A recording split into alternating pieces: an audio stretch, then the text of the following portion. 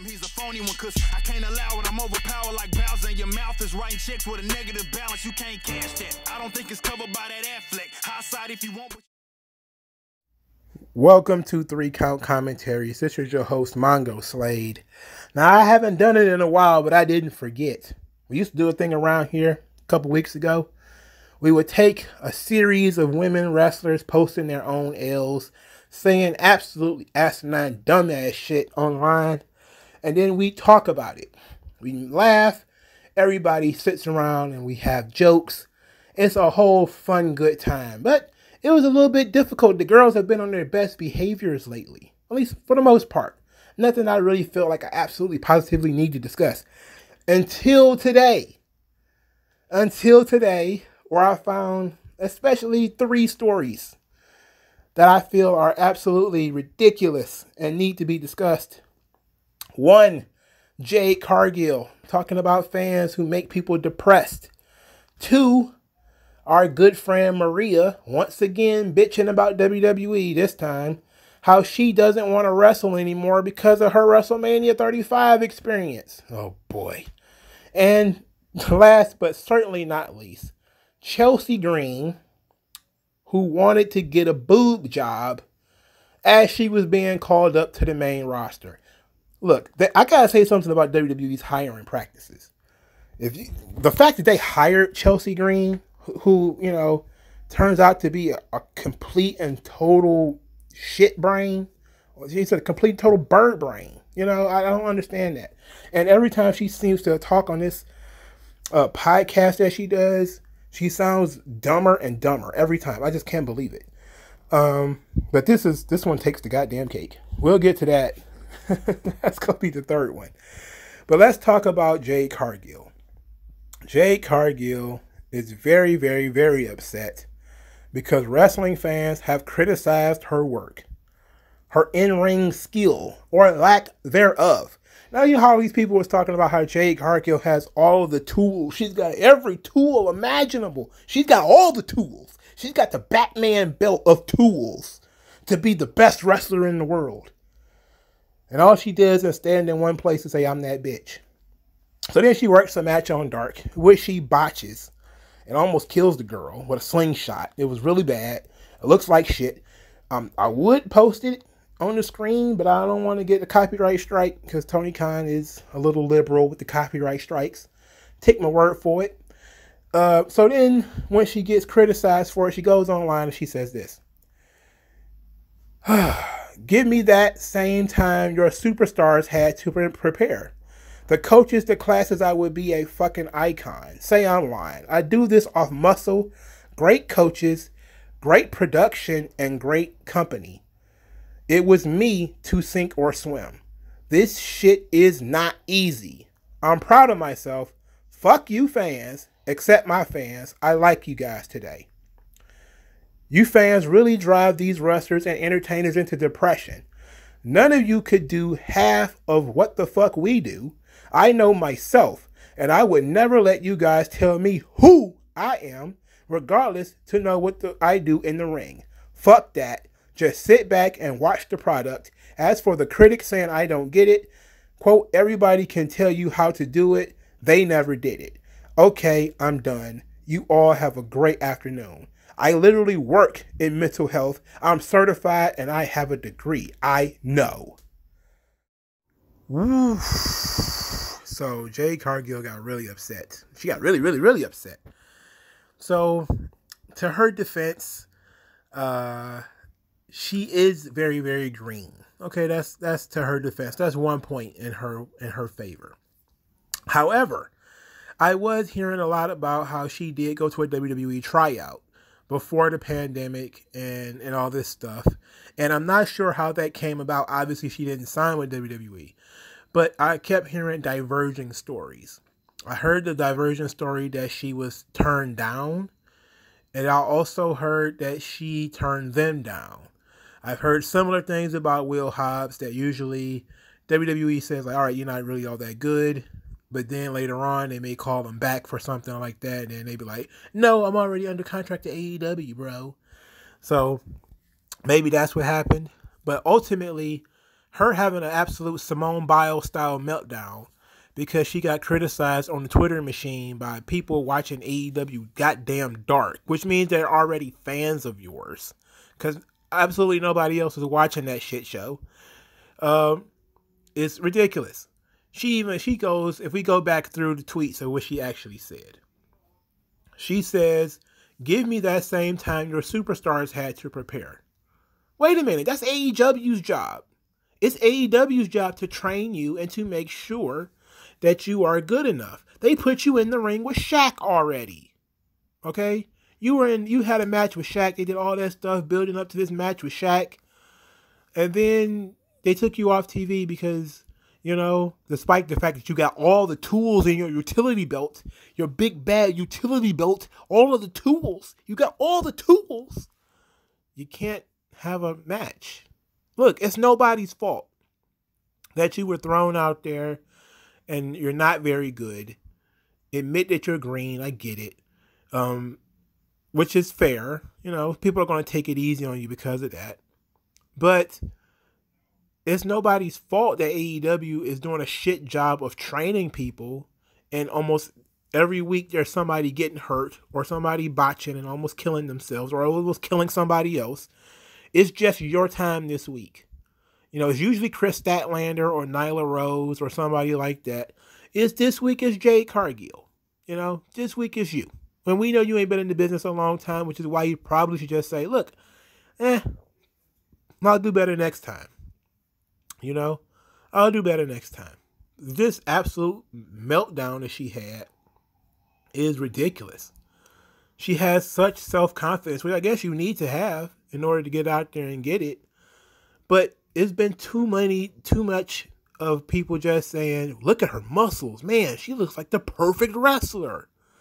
She's girl Brian Cage now. Look, I get criticized somewhat for being, into the muscles and wrestling and stuff like that. I'm a big fan of the Ultimate Warrior and Psycho Sid. Not exactly mostly ring veterans. They were ring veterans, I should say, but not exactly the most technically proficient pro wrestlers in the world. But for fuck's sake, Sid was at least awesome. Sid might have botched and tried to break Brian Pillman's neck. Maybe it happened that way. But Sid was fucking awesome. It looked cool. And if nothing else, Sid looked cool while he was fucking shit up. He didn't just and eventually he caught up with him. But Jade Cargill does not really look cool. She hasn't been doing anything. So all of this is just people blowing smoke up her ass. If she wanted the trainings to get better, she should tell them, go to AEW, Tony Khan, and say, look, I need better trainings.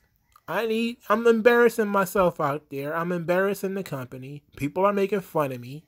It's fucking with my mental health. You can't say these performers. Just talk about yourself. Speak for yourself. Speak for yourself, because people have been telling other folks that they suck for a long, long time. And look, true indeed. I have never wrestled a match. So does that mean somehow that I know when wrestling matches are good and bad? That's ridiculous. Of course I know whether wrestling matches are good and bad or not. So, I don't need to be able to cook a filet mignon to know that it probably doesn't look like anything I want to eat if it's burnt on both sides and it's burnt inside and you cut into it and it's like eating a tire. Then guess what? It's probably not made right. You can't be like, well, you've never made one before. I know. It ain't supposed to look like that. I know what it's supposed to look like. It ain't supposed to look like that. Now, I feel bad for Jade because, again, this is all AEW's fault for pumping her head up and then throwing her out there. And everything is a photo shoot. She just looks really, really good. And it got her thinking that she's the shit when she is the shits. She's female Brian Cage. It's a shame. Let's move on. Just shut up. Let's move on to Bird Brain Maria Kanellis, because she, of course, can't stop talking. Maria Kanellis, WrestleMania 35. She was talking to Cage Side Seats. Here's what she had to say. It was the whole day. It used to be that when you got to the building at WrestleMania, you knew exactly where your family was going to go. You were able to show them why you've been away all year, why you haven't been coming home, why you've missed Christmas or Thanksgiving or birthdays or whatever. You were able to really give your family a VIP treatment. And they didn't have that. It was all about the sponsors. They had their area and then whatever else. But for the wrestlers themselves, there was no place for our families to go. I was like, I don't like this. I don't like this attitude towards my family. My daughter was actually stuck outside with my mother-in-law and my nanny for 45 minutes before I was able to even get them into the building because it was so far away to get security down there. What ended up happening was the person doing my makeup had to go and get my family. It made me sad to think that wrestlers were no longer the ones that were special. It was the sponsors and the free giveaways to the VIPs. They all had rooms, but the talent's family, the families that have sacrificed the most, had nowhere to go. And then, when they get in the building, they didn't have a backstage area. They had seats, like up in the stands, and they couldn't even really see that well. It was cold, and there was just nowhere for them to go. I want to give all the fans such a great experience throughout the entire year, but for my family, I want to give them that VIP treatment at WrestleMania, and I wasn't able to. What the fuck is she talking about? I mean, she just started talking about the weather and whether people could see and how long it took for them to get in the building and all this stuff. And I'm like, what? Maria, what the fuck? You know, like, like I said, man, Maria is like the bitter ex-girlfriend. Her and her baby daddy, sperm donor, Mike Kanellis. You know, these two people, man, they act like bitter ex-girlfriends. All of a sudden, everything you've ever done is wrong. They start talking about how, you know, they don't like the hair on the top of your lip. Your eyebrows are uneven. I don't like your hairline. You were always too fat for me anyway. I don't like your fingernails. It's like, God damn, okay. I mean, like, you had no problem when you were there. The problem showed up when you got fired. That's when all of a sudden, you know what? I don't like how they treated my family at WrestleMania. It's like, oh, what? What are you talking about, man? I'm like, oh, geez, what the fuck are you talking about? It's so weird. There's more of it here too, but it's stupid. I don't want to go into it. Maria, please stop talking about WWE. Please get a goddamn life. I mean, she's just not. You got paid too much money to bitch so much. Now let's go over to Bird Brain Chelsea Green, which is absolutely hilarious. This is a funny story. This one isn't mean. It's just funny. Because this is a story of somebody who, you know, just on the boat of can't get right. So this was from the Metro Sun, or the Metro UK. Chelsea Green has revealed she had a secret boob job during her time with WWE. So she says on her Green with Envy podcast, I got a secret boob job. I never told WWE. I didn't really tell my coworkers. There are very few people that know that when I was healing from my wrist, I got a secret boob job. She got a secret boob job. What the hell? So she said, I think I shocked them. I don't know what they knew how to answer that. I just had been called up to the main roster. It was kind of a big deal to be called up to the main roster, and then I asked for time off. I knew the trajectory for the next few months, and I was not going to be on TV. Anyway, I got an email back and said, no, you're going to be used on TV. So she's trying to get a boob job. And at the moment she got called up to the main roster, she said to herself, you know what? Now is the perfect time to get my tits done. Now is the perfect time. Why is it WWE keep hiring, like, this is the, like, we didn't have these problems. Well, yes, we did, because The Rock had a boob job. So, can't say we didn't have these problems until we started pushing women. But we did. We had these problems with these cosmetic surgeries. But at the same time, man, of all the times to bring up, you know what, I want to get my tits done. I want to get bigger tits. right in the middle of a potential push. Right time to do it. What is up with these broads, man? What is up with this broad? So she continues. After she broke her arm, by the way. She broke her arm in the ring. And then, bullshit you not, this is what she said. One of the first thoughts I had while I'm in the emergency room, you know what? Fuck them. I'm getting boobs. So I have surgery on my broken arm that night. I get out of surgery, and my first call was to the plastic surgeon. She breaks her arm at work, and her first thought is not, damn, I broke my arm. I could lose my spot. Damn, this was my big break. This was my big opportunity. This sucks. This sucks for me. Her job is like, this is a perfect time for me to get my tits done. Because I'm hurt already anyway. Great time to get my tits done. How fucking selfish is this broad? What is wrong with this broad, man? Like, where does this come from? No wonder she got fired. It's like they fire these folks and then you see why they fired them. Like you see like over time their idiocy seeps out in some way. Podcast, Twitter, Bronson Reed is, now proving why he got fired because he's a, emotional dickhead and all that kind of stuff. You just start to see it. Like, yeah, I see why they saw you were expendable and why they cut you. I see why they fired Maria. Look at how Maria acts. She's a fucking moron. And Chelsea Green's an even bigger moron. We could be here all day talking about the Iconics. I could have had another spot with them on it. Because there was another one that said something stupid. But it's kind of old now. But this is ridiculous. She was like, well, now I got a chance to get a boob job. So she continued, no regrets. I fucking love them. I went in and I was out in 2 hours and I had big old full D's. They're the best thing I ever did. Well, honey, I'm so glad you are so glad. You're proud of yourself for getting a boob job. This is what Vince McMahon has to deal with.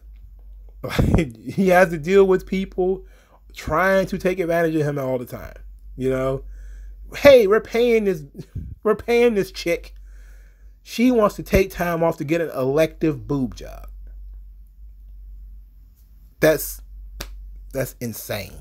That's insane. Now, to be quite honest, there was a time, and I think it might have been a little bit more recent than I want to say, that if she'd have went to Vince and said, hey, Vince, I want to get some titties, he'd have been like, whoa, go ahead. He probably would have been like, go for it.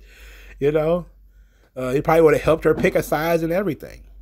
But in today's WWE, man, I don't know if you could tell the office you better go get a boob job and they're going to be like, okay, that's cool. Because, like, you picked the stupidest time. Like, you were in NXT all that time.